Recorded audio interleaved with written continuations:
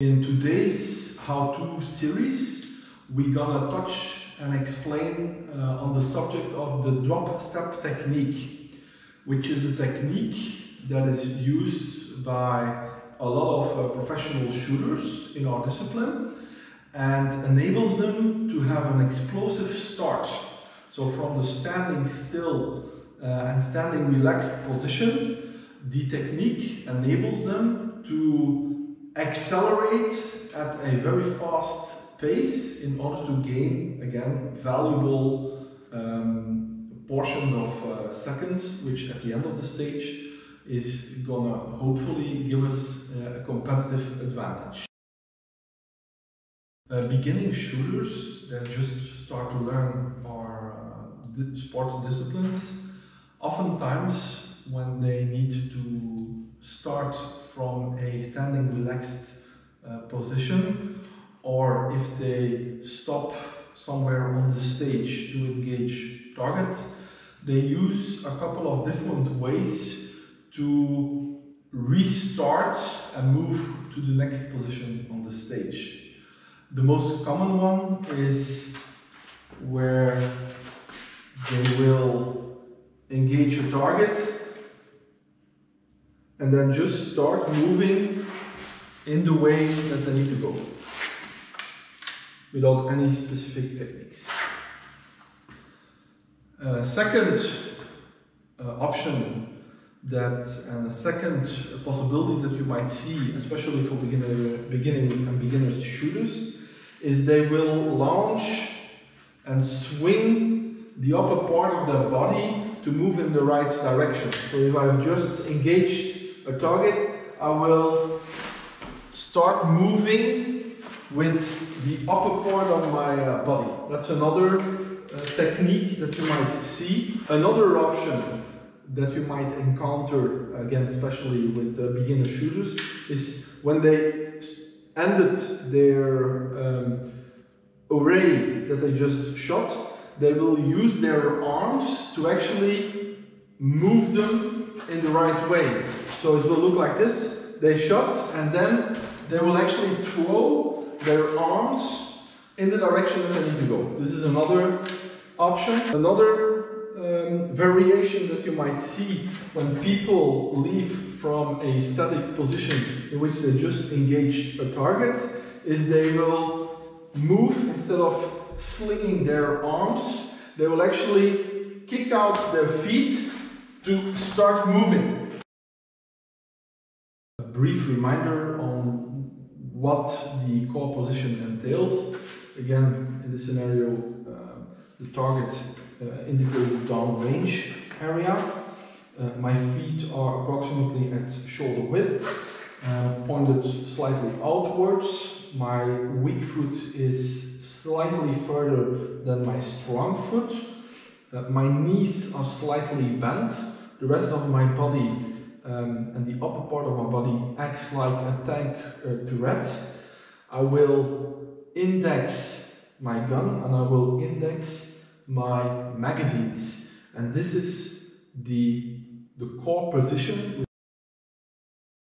A couple of preconditions and points of attention that I want to explain before really explaining the drop step technique. The first precondition I like to discuss is obviously what is your skill level, meaning are you a beginner, an intermediate, or an advanced shooter, because depending on where you are on the learning curve, a set of techniques can be learned and adapted, whilst other techniques are more suitable to be learned once you acquired the basic techniques for that respective sports discipline.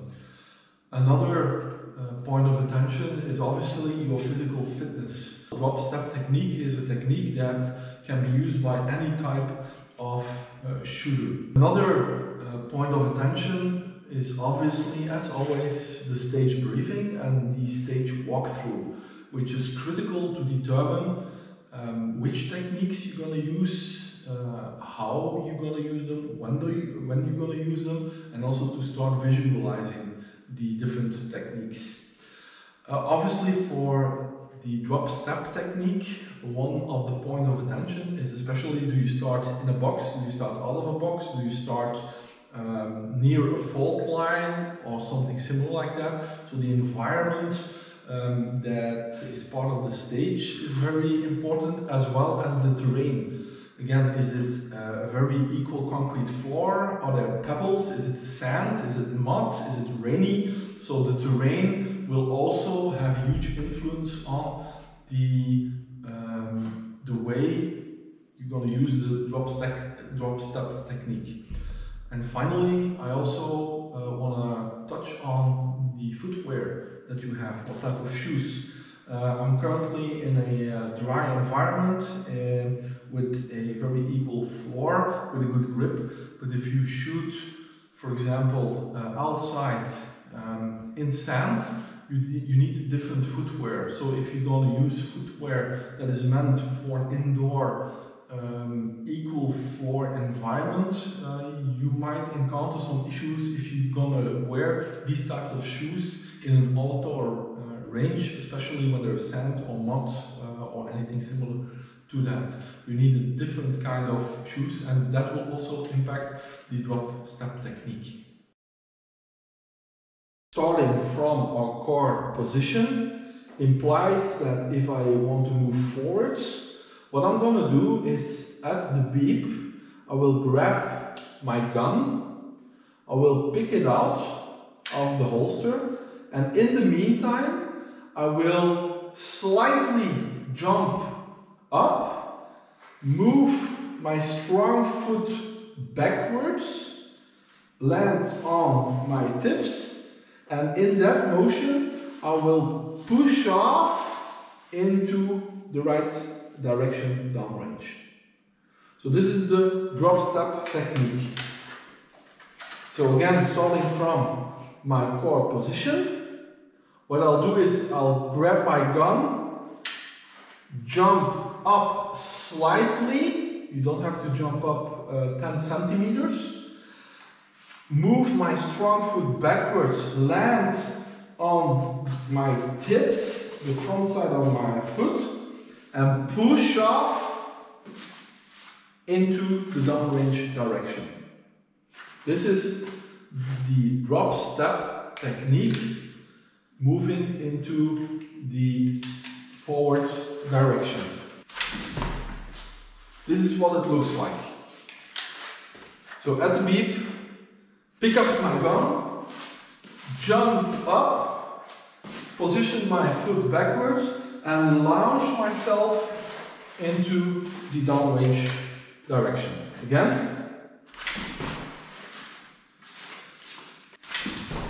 As you can see, it looks explosive, which it is, because using the drop step technique, it will enable you to gain tenths of seconds per position, especially when you are standing still, per position, moving towards the next point. Obviously, for left-hand shooters, you have to do the same thing, but then with your other foot, but the technique is the same. The next drop step technique involves me moving backwards.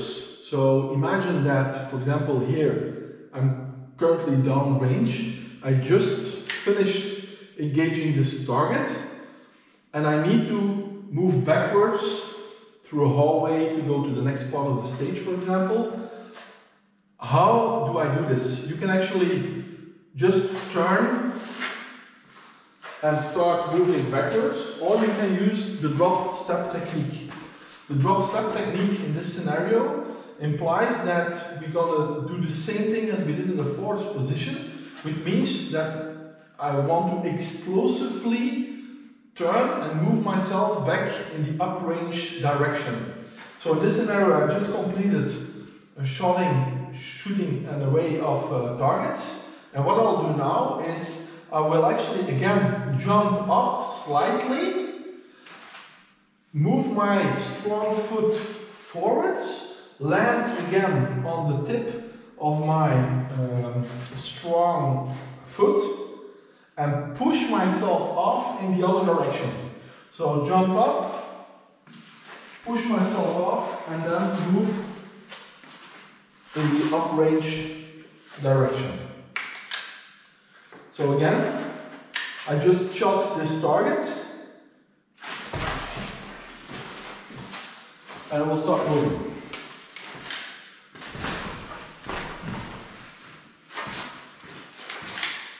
This is the explosive drop step technique, moving backwards. Now in the next drop step technique, we're gonna first move from this position to the right. And the same principle applies, but now instead of using our strong foot, because we need to move into the right direction, we're gonna push off with our weak foot. And the principle is the same. So in this scenario, this is downrange and we need to move to the right. I just shot a target array. What I'll do is I'll jump up slightly, push off with my weak foot and the tip, and I will launch myself in the right direction. And this is what it looks like. So I just shot. Again, I just shot.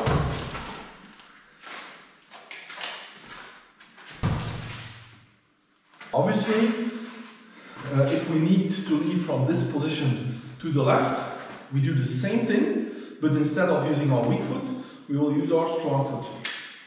Which means that I need to move into the left direction. I will jump up, push, and move out. So I just shot the target away. I will slightly jump up, slightly throw my foot, my strong foot, to the right.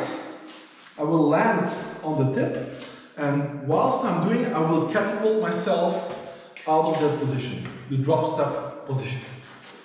So I just shot. That's the explosive start.